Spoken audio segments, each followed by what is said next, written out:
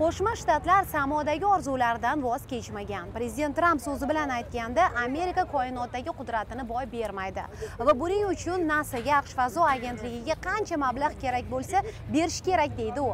Lekin moliya masalasini albatta AQSh Kongressi hal etadi. Shunisi aniqki, shu kunlarda bu mamlakat yangi bir samoviy teleskopni ishga soldi.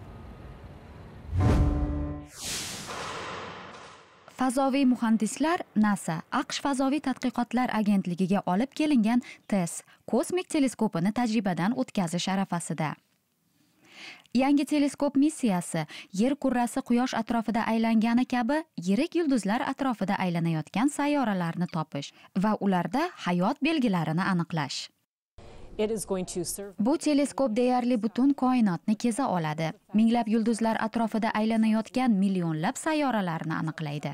Teleskop koinotni sektorlarga bo'lib har bir qatlamda 27 kun sarflaydi. So'ng navbatdagi sektorga yo'naladi. Tadqiqotni uddalay olsak, koinotning 85%ni qamrab olgan bo'lamiz.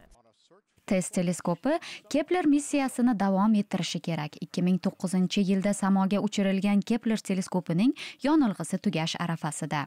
Teleskop 2600 egzoplanetalarni kashf qilgan, lekin bu sayyoralar tadqiqot uchun juda olisda. TESS teleskopi esa Quyosh sistemasidagi yaqinroq va yorqinroq sayyoralarni 2 yil ichida kashf qilishi ko'zlanadi.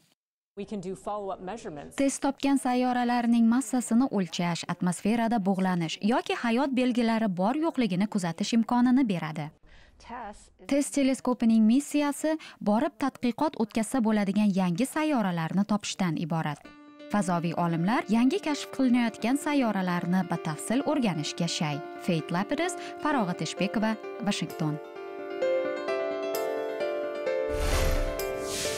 Ushbu ko'rsatuvimizni siz azizlarga Oq uy atrofidan taqdim etdik. Shubhasiz bu hafta AQSh O'zbekiston aloqalarida muhim bir davr bo'ldi. Tarixiy bir kunlarga, voqealarga guvohmiz. Prezident Shavkat Mirziyoyevning Washington safari tafsilotlari bilan saytimizda, eshittirish va ko'rsatuvlarimizda, ijtimoiy tarmoqlardagi sahifalarimizda tanishishingiz mumkin. Iloji boricha bu jarayonlarni sizga o'z vaqtida keng yoritib berish harakatidamiz. Yana bir narsani mamnuniyat bilan qayd etmoqchiman. Bizning materiallarimizni, sharhlarimizni O'zbekiston Milliy axborot agentligi ham tarqatmoqda. Bu biz uchun faxr, bu hamkorlik davom etadi va yangi cho'qqalarga chiqadi degan umiddamiz. Shunday ekan, materiallarimiz bilan O'zbekiston Milliy axborot agentligi sahifalarida ham tanishishingiz mumkin.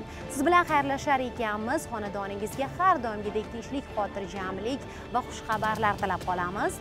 Washingtondan men Navbahor Imamova. Omon bo'ling.